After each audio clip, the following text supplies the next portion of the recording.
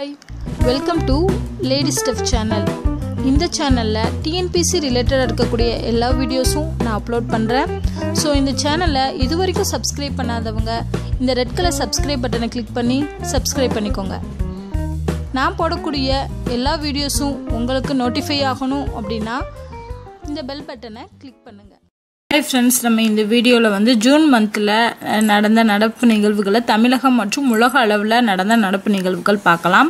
First பார்த்தீங்க அப்படின்னா தமிழகத்தில் நடந்த நடப்பு நிகழ்வுகள், அதாவது தமிழ்நாட்டோட மனித மேம்பாட்டு அறிக்கை அப்படின்னு சொல்லி 2017 ஒரு அறிக்கை வெளியே வந்திருக்கு. அதில் பார்த்தீங்க அப்படின்னா முதல் 3 மாவட்டங்களாக தேர்ந்தெடுக்கப்பட்டது பார்த்தீங்கன்னா கன்னியாகுமரி முதல் மாவட்டம், 2வது மாவட்டம் விருதுநகர், 3வது தூத்துக்குடி மாவட்டங்கள் இந்த மேம்பாட்டு அறிக்கை மனித மேம்பாட்டு அறிக்கையில் இடம்பெற்றிருக்காங்க.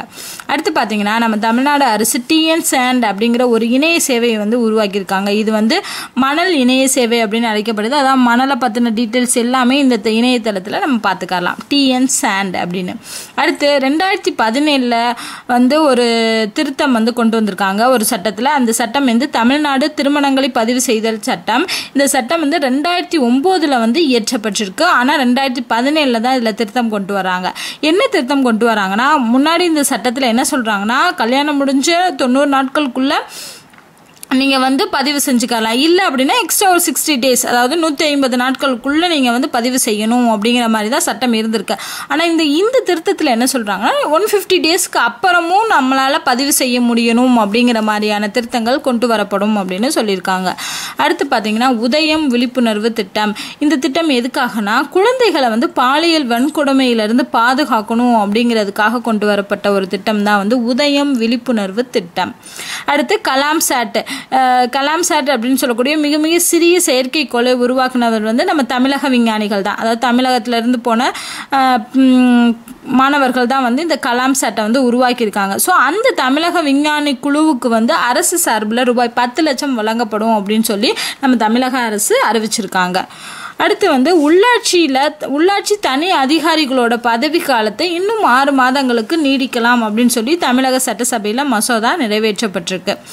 அடுத்து சஜ்ஜாக் ஆப்ரேஷன் அப்படின்னு சொல்லக்கூடிய ஆப்ரேஷன். ஸோ இது எதுக்காக அப்படின்னா, கன்னியாகுமரி அந்த மாவட்டத்தில் பயங்கரவாதிகள் ஊடுருவதை தடுக்கிறதுக்காக உருவாக்கப்பட்ட திட்டம் தான் சஜ்ஜாக் ஆப்ரேஷன் திட்டம். அடுத்து பார்த்தீங்கன்னா மதுரை காமராஜர் யூனிவர்சிட்டி இருக்குல்ல, அங்கே கிராமங்களை தத்தெடுக்கும் திட்டம் அப்படிங்கிற ஒரு திட்டத்தை உருவாக்கியிருக்காங்க. அடுத்து தமிழக அரசு மின்சார நண்பன் திட்டம் அப்படிங்கிற ஒரு திட்டத்தை ஜூன் 12 கொண்டு வந்திருக்காங்க. அதாவது அனைவருக்கும் மின்சாரம் கிடைக்கணும் அப்படிங்கிறதுக்காக கொண்டு வரப்பட்ட திட்டம் தான் இந்த மின்சார நண்பன் திட்டம். அதுக்காக ஜூன் 12 இந்த திட்டத்தை கொண்டு வந்திருக்காங்க. அடுத்து பார்த்தீங்கன்னா கிருஷ்ணகிரி மாவட்டம் இருதுக்கோட்டையில் 12ஆம் நூற்றாண்டை சேர்ந்த கல்வெட்டுகள்லாம் கண்டுபிடிக்கப்பட்டிருக்கு. இந்த என்ன தகவல் தெரியுது அப்படின்னா, ஆண்டாள் அப்படிங்கிற பெண் பெருமாள் கோவில் ஒன்றை கட்டியதாக ஒரு தகவல் இந்த கல்வெட்டுக்கள் மூலமா அறியப்படுது. ஸோ இந்த கல்வெட்டு கிடைச்ச இடம் கிருஷ்ணகிரி மாவட்டம் இருதுக்கோட்டை அப்படிங்கிற இடத்துல. அடுத்து பார்த்தீங்கன்னா நம்ம தமிழ்நாட்டில் ஒரு தனி நபருக்கான மின் நுகர்வு அப்படிங்கிறது எவ்வளோ யூனிட்டாக உயர்ந்திருக்குன்னா 1340 யூனிட்டாக உயர்ந்திருக்கு. ஸோ தனிநபர் மின் நுகர்வு எவ்வளோ உயர்ந்திருக்குன்னா 1340 யூனிட்டுகளாக. அடுத்து உன்னதம் உழவர் அங்காடி அப்படின்னு சொல்லக்கூடிய ஒரு உழவர் அங்காடியை திண்டுக்கல்ல திறந்து வச்சிருக்காங்க.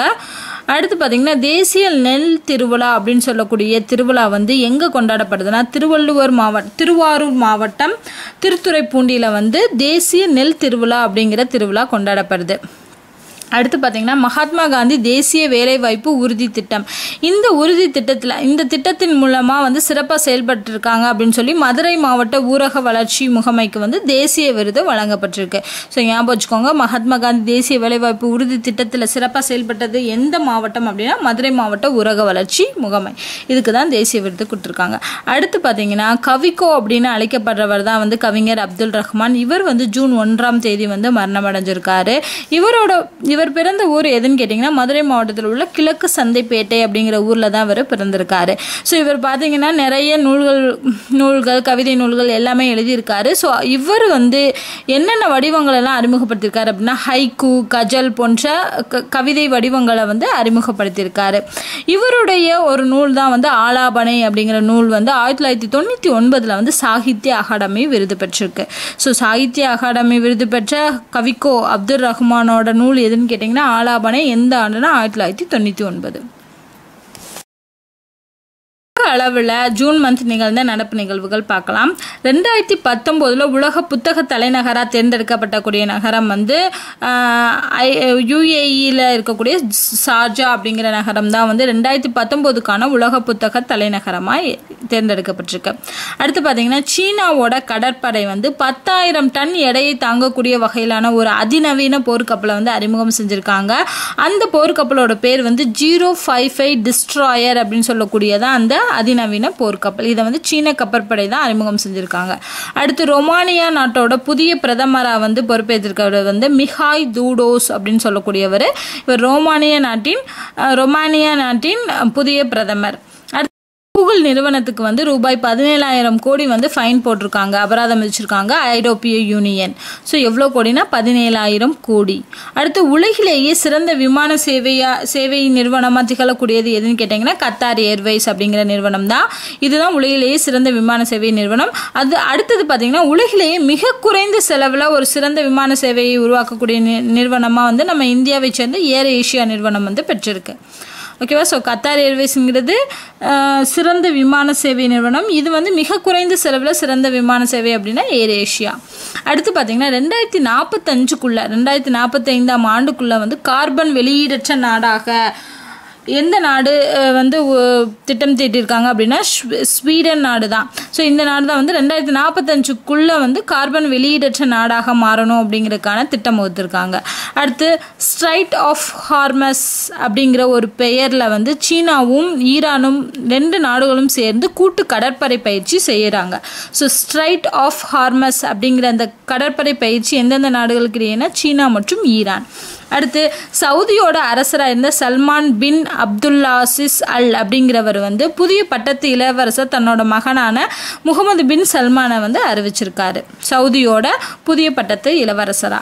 அடுத்து ஆசிய உட்கட்டமைப்புக்கான முதலீட்டு வங்கி AIIB அப்படின்னு சொல்லக்கூடிய இந்த வங்கியோட புதிய உறுப்பினர்களாக 3 நாடுகள் இணைஞ்சிருக்காங்க. அந்த நாடுகள் வந்து அர்ஜென்டினா, மடகாஸ்கர், டோங்கா அப்படிங்கிற 3 நாடுகள். ஸோ இந்த AIIB பேங்கோட ஹெட் குவார்ட்டர்ஸ் தலைமையிடம் எங்கே இருக்குது அப்படின்னா சீனாவில் உள்ள பீஜிங் அப்படிங்கிற இடத்துல தான் இருக்குது. அடுத்து ஜெர்மனி நாடோட இணைப்பின் தந்தை அப்படின்னு அழைக்கப்பட்டவர் தான் வந்து ஹெல்மட் ஹோகல் அப்படின்னு சொல்லக்கூடியவர். இவர் வந்து இறந்திருக்காரு. இந்த ஜூன் மந்தில் தான் வந்து மரணம் அடைஞ்சிருக்காரு. இவர் யாருன்னா ஜெர்மனி இணைப்பின் தந்தை அப்படின்னு அழைக்கப்படுறவர். அடுத்து அயர்லாந்தோட புதிய பிரதமராக நம்ம இந்திய வம்சாவளியை சேர்ந்த லியோ வரத்கர் அப்படின்னு சொல்லக்கூடியவர் வந்து தேர்ந்தெடுக்கப்பட்டிருக்காரு. ஸோ வந்து அயர்லாந்தோட பிரதமராக ஒரு இந்திய வம்சாவளியை சேர்ந்த பிரதமர் வந்து தேர்ந்தெடுக்கப்பட்டிருக்காரு. அவர் பேர் வந்து லியோ வரத்கர் அப்படின்னு சொல்லக்கூடியவர். அடுத்து நேபாளத்தோட முதல் பெண் தலைமை நீதிபதியாக பணியாற்றியவங்க தான் சுசிலா கார்கி அப்படிங்கிறவங்க. இவங்க வந்து தங்களோட வயது முதிர்ந்தனால ஓய்வு பெற்றிருக்காங்க. நேபாளத்தோட முதல் பெண் தலைமை நீதிபதியாக இருந்த சுசிலா கார்கி வந்து ஓய்வு பெற்றிருக்காங்க. அடுத்து இந்த நேபாளத்தோட புதிய பிரதமராக 4வது முறையாக தேர்ந்தெடுக்கப்பட்டவர் வந்து ஷேர் பகதூர் தூபா அப்படின்னு சொல்லக்கூடியவர். ஷேர் பகதூர் தூபா இவர் வந்து நேபாளத்தின் புதிய பிரதமராக 4வது முறை வந்து தேர்ந்தெடுக்கப்பட்டிருக்காரு.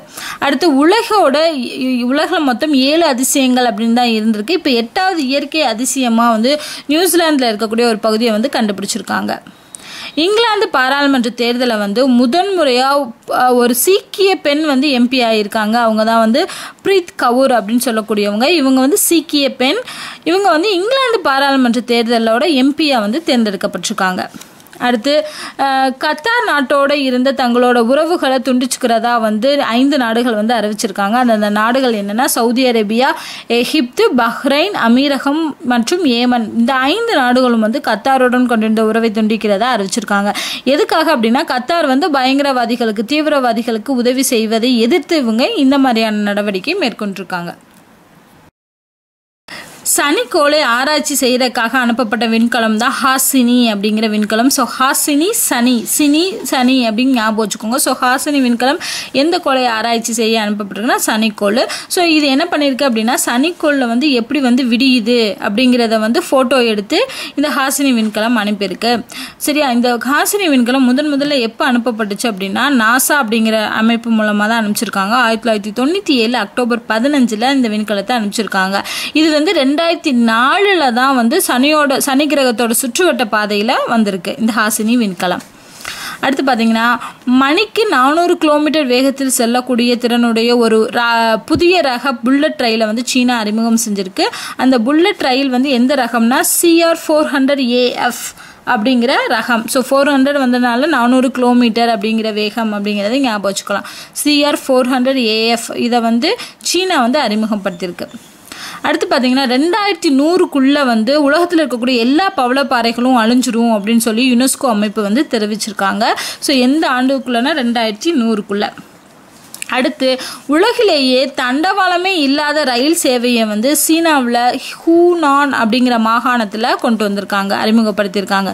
தண்டவாளங்களே இல்லாத ரயில் சேவை சீனாவில். அடுத்து நிசார் அப்படிங்கிற செயற்கைக்கோள் வந்து 2021 ஏவப்படும் அப்படின்னு சொல்லியிருக்காங்க. இந்த செயற்கைக்கோள் வந்து நாசாவும் நம்ம இந்திய இஸ்ரோவும் சேர்ந்து தான் இந்த செயற்கைக்கோளை உருவாக்கி அனுப்ப போகிறாங்க 2021. அதனால் மங்கள்யான் அப்படிங்கிற இந்த சேட்டலைட் வந்து செவ்வாய் கிரக ஆராய்ச்சிக்காக அனுப்பப்பட்டது. இது வந்து அனுப்பி 1000வது நாளை வந்து எட்டியிருக்கு. 1000வது நாள் வந்து 19/6/2017 வந்து இந்த மங்கள்யான் அனுப்பின 1000வது நாள். சரியா? ஸோ மங்கள்யான் எதுக்காகனா செவ்வாய் கிரகத்தை ஆராய்ச்சி பண்ணுறதுக்கு, முன்னாடி வந்து ஹாசினி வந்து சனிக்கோளை ஆராய்ச்சி பண்ணுறதுக்காக அனுப்புனது. அடுத்து உலகிலேயே அதிவேக திறனுள்ள சூப்பர் கம்ப்யூட்டர்ஸ் உருவாக்குன நாடுகள் பட்டியலில் பார்த்திங்கன்னா தொடர்ந்து 9வது முறையாக முதலிடம் இருக்கக்கூடிய நாடு வந்து சைனா. ஸோ சைனாவில் தான் வந்து சூப்பர் கம்ப்யூட்டர்ஸ் வந்து அதிகமாக உருவாக்கியிருக்காங்க. அதோட பேர் வந்து சன்வே தாய்ஹூலைட் அப்படிங்கிறதும் மற்றும் தியான்ஹே 2 அப்படிங்கிறத அந்த சூப்பர் கம்ப்யூட்டர்ஸோட பெயர். இது வந்து சைனாவில் இருக்குது. அடுத்து பார்த்தீங்கன்னா ஓட்டுநரே இல்லாத பறக்கக்கூடிய டாக்ஸியை வந்து துபாயில் அறிமுகம் செஞ்சுருக்காங்க. ஸோ ஏற்கனவே தண்டவாளங்கள் அற்ற ரயில் சேவை வந்து சைனாவில், இது ஓட்டுநர் இல்லாத பறக்கும் டாக்ஸி வந்து துபாயில். அடுத்து பால்வெளி திரளில் உள்ள சிறிய கோளுக்கு வந்து பெங்களூரை சேர்ந்த ஒரு சிறுமியோட பெயரை வந்து சுட்டியிருக்காங்க. அந்த சிறுமியின் பேர் வந்து ஷாஹிதி பிங்காலி அப்படின்னு சொல்லக்கூடியதான் அந்த பேர். ஸோ இதை வந்து அந்த கோளுக்கு வந்து வச்சுருக்காங்க. எதுக்காக இந்த பெண்ணோட பேர் வச்சுருக்காங்க அப்படின்னா, இந்த சிறுமி வந்து நீர்நிலையில் ஏற்படக்கூடிய மாசுபாட்டை கட்டுப்படுத்துறது பற்றின ஆராய்ச்சி செஞ்சுருக்காங்க. ஸோ அந்த ஆராய்ச்சிக்கு இவங்களை கௌரவப்படுத்தும் விதமாக இவங்களோட பேரை வந்து இந்த கோளுக்கு சுட்டியிருக்காங்க. அடுத்து 2018 சந்திரயான் 2 வந்து விண்ணுக்கு அனுப்புவோம் அப்படின்னு சொல்லி இஸ்ரோ வந்து தெரிவிச்சிருக்காங்க 2018. அடுத்து சூரியனை விட மிகவும் வெப்பமான ஒரு புதிய கிரகத்தை வந்து கண்டுபிடிச்சிருக்காங்க. அந்த புதிய கிரகத்தோட பேர் வந்து ஹெல்த் 9b அப்படிங்கிறதான் வந்து சூரியனை விட வெப்பமான புதிய கிரகம் ஹெல்த் 9b பேர் ஞாபகம் வச்சுக்கோங்க. அடுத்து வந்து IIT காரக்பூரில் வந்து ஒரு புதிய தொழில்நுட்பத்தை ஆராய்ச்சி பண்ணியிருக்காங்க. அதாவது என்னென்னா சாயில் டு சாயில் அப்படிங்கிற தொழில்நுட்பம் IIT காரக்பூரில் ஆராய்ச்சி செஞ்சுருக்காங்க. 70வது உலக சுகாதார கூடுகை அப்படிங்கிறத வந்து எங்கே நடந்திருக்கு அப்படின்னா சுவிட்சர்லாந்தில் உள்ள ஜெனீவா நகரில் நடந்திருக்கு 70வது உலக சுகாதார கூடுகை. கனடாவில் இனி தமிழ்லையும் தேசிய கீதம் பாடலாம் அப்படின்னு சொல்லி அறிவிச்சிருக்காங்க. இது எப்போ அறிவிச்சிருக்காங்க அப்படின்னா கனடா நாட்டோட 150வது சுதந்திர தினம் வந்து ஜூலை 1 வந்து கொண்டாடுறாங்க. ஸோ அப்போ வந்து தமிழ்லையும் இனி கனடாவோட தேசிய கீதம் வந்து பாடப்படும் அப்படின்னு சொல்லியிருக்காங்க. அடுத்து பாரிஸ் பருவநிலை ஒப்பந்தத்தில் இருந்து அமெரிக்கா விலகி கொள்வதா வந்து அறிவிச்சிருக்கு. ஸோ எந்த ஒப்பந்தத்திலிருந்து அமெரிக்கா விலகிடுச்சுன்னா பாரிஸ் பருவநிலை ஒப்பந்தம். அடுத்து பாகிஸ்தான் ராணுவத்தோட தலைமையகத்தை வந்து மாற்றிருக்காங்க. முன்னாடி வந்து ராவல்பிண்டி அப்படிங்கிற இடத்துல தான் பாகிஸ்தானோட ராணுவத்தோட தலைமையகம் இருந்துச்சு. இப்போ இதை இஸ்லாமாபாத்திற்கு வந்து மாற்றி அமைச்சிருக்காங்க. அடுத்து ஜெர்மனியில் இருக்கக்கூடிய ஒரு தேவாலயத்தில், கிறிஸ்துவ தேவாலயத்தில் வந்து பாதிரியாராக வந்து ஒரு ரோபோ வந்து செயல்படுது.